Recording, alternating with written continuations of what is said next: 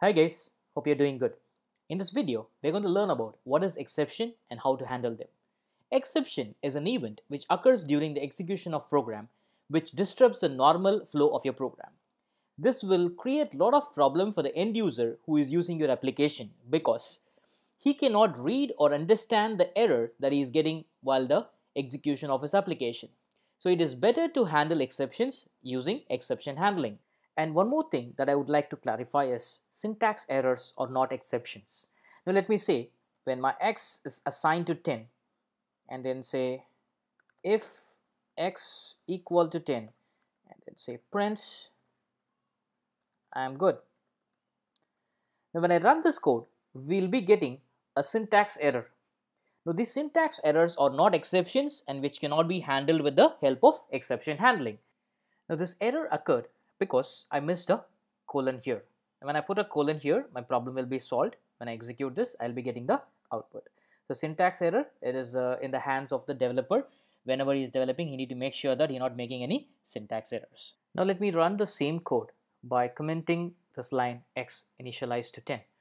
Now when I remove that code and run this, you will be getting an error. That is a traceback error with a lot of information. Now you cannot expect the end user to understand what this traceback error is. To handle this error or exception, we'll be using exception handling. That is try, except, else and finally. These are the blocks which helps me to handle the exception properly. Now what is this try block is? Now try block is the place where we put the suspicious code which may throw error, and except is the block where I'm going to handle the exception, and else is the place where if there is no exception at all, which when I don't find the exception in the try block, so that will go to the else block, and finally is the place where always get executed whether there is an exception or not. Now let me place this code which is throwing me an error inside the try block. And then since I know what is my error is, let me give a custom output saying that variable not declared. Now after using this try block and except block, let me run this code. And you can see the error giving the information, that is this information is passed, that is variable not declared. It is not throwing me any traceback error anymore, right? Before it was throwing a traceback error because of using the try and except block. It is not throwing me a traceback error. It is printing the information, the custom message that I've given here in the except block. Now, if I want to give a proper information what that error is exactly, now I can use exception. Now this exception is a common exception which can handle any type of exception. Whatever exception is, it doesn't matter. Whatever exception is there, this except exception will catch it. Let me say as e, and instead of giving this custom information, let me say print e, and let me run this code. Now you'll be getting this information, a clear information, that is name x not defined. Right, it is not giving me any error. It is just printing the information or printing the message what the exception occurred. So that information is passed here. Now let me give you one more example. Let me comment this and let me try to open a file which is not there. Let me say f obj assign and then say open, say new file. Now I'm trying to open a file which is not there in read mode. That is also an exception. Now let me run this code. You can get an error information, that is no such file or directory, new file. So it means that it's saying there is no file or directory which I'm trying to open, a file name called new file. Let me say txt here, that will also print that. Okay, you can see here, right? So these kind of exceptions can be handled. Now if I say like I have more than one exception, right, more than one problem, and if I want to give a proper information, right, so let me say x is defined here, and this I'm trying to use this. Let me try to put it up and run this code. Let me clear the screen for you. When I run this code, it says I'm good, and then whatever happens here, right, that's an exception. So that is that went to the except block, and that is printing the information which is given here. Now if I want to give some specific error messages or specific information, like exception is the one which handles everything, right? It doesn't mean like it's only for this or only for that. It handles for everything. Let me comment this out, and let me take this out and then say some error occurred, right? And when I run this code, it said some error occurred. You don't know which error and where is the errors. And if I want something specific, right, let me use this exception handling, except, and then say name error as, let me say any as of now, and then I'll say prints any, right? So if at all I want to handle exceptions, more than one exception, I can give like this, and one more problem will occur. I'll tell you what is that. Right now it says that name any. When I do that, it says that name x not defined, but it never caught this, right? This is also a problem, right? This is also an exception. But when first exception happened, it goes and catches this. If I want specifically exceptions for every problem that occurred, then I may need to go for one more try block. And here if I want to give any exception, I'll say file not found error. I'll say as fe, let it be fe, and here let me say fe. Let me run this code for you.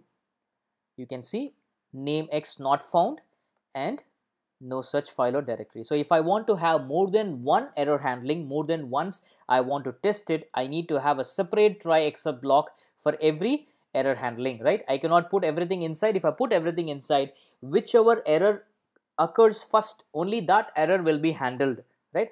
The next line which has an error, which will not be caught. Hope you understood, guys, right? I'll repeat again. So if at all you want to handle errors separately, you need to make sure that you're giving the error messages or error information or the piece of code which throws you error in separate try and except block. Don't try to put it in the same block, because if I put all the code that may throw error inside the same try block, only the first exception which occurred will be caught. Other things will be just left out. Okay, now here you can see like both the errors are caught, right? Now first it said name x not defined, and then it says that no such file or directory. But before, when I having both the lines in the same try block, it gave only one information. Okay, so let me try to give you one more example so that we can understand. Let me say def division and say x comma y, and here let me say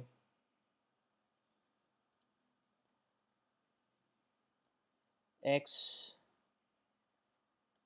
I'll say like div assign x by y, and then I'll say prints div, right? Let me clear this code for you. Let me try to call this function. Before that, I'll get two information, two inputs. Input, enter A, then say input B, and let me call the function di division, and then say A comma B. Now let me run this code for you, and then let me say 10 and 0. Now here again, when I divide a number by 0, that is an error. Now you're getting a very big traceback error, and which will be again difficult for the end user to understand. Now let me put this inside the try block. I know that this line is going to throw me error. So let me say this A by B inside the try block,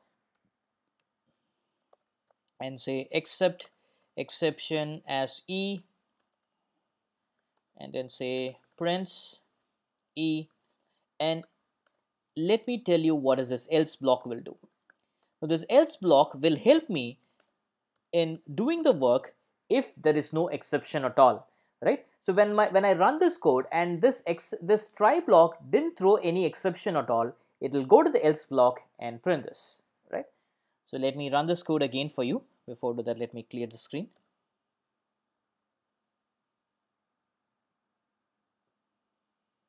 I'll say A, that is 10, 0.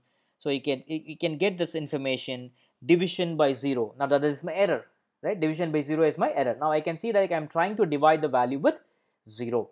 Now have I handled it fully? No. I'm giving just information that I'm trying to divide it by 0. You cannot educate all the end users saying that you need to give only 0. A layman cannot understand that he should not give 0. So we need to give some information to the user saying that I should not give a 0 to divide any value, right? So if I want to do this process again and again, let me put this inside a loop. I'll say while true, and let me put this here. And when I say while true, it is going to repeat my process again and again. So once I don't have any problem in the exception, that I didn't receive any exception and there is no problem at all in my program, I have to break, right? And here let me say, I'll print this information, you're trying to divide by 0, and then let me get y assign input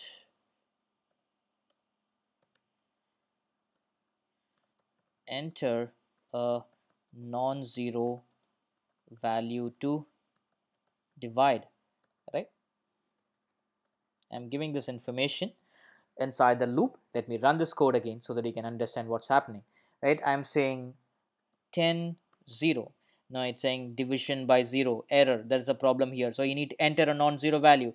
If I try to do it again, it's saying division by 0. That's not possible. Enter a non-zero value. Let me say 2. You're getting the output as 5. So after printing 5 in the else block, I'm breaking out of the loop because that is getting repeated, right?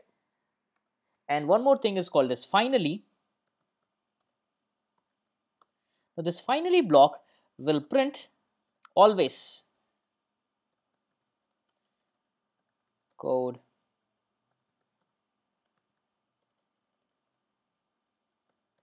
exited, right? I'm saying code exited. I'm exiting the code, right?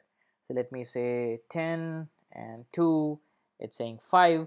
Whether I have the error or not, it's saying code exited. This finally block will always get executed irrespective of whether I'm getting an error, whether I'm not getting an error, right? Hope you understood this video, guys. If you have any doubts or queries, please comment. I'll definitely get back to you on that. And if you like this video, please give it a thumbs up. And if at all you want me to give some more information or some other videos you want me to do, please comment that as well in the comment section. I'll definitely do it for you. Thank you very much, guys. Thank you for watching, and don't forget to subscribe to my channel.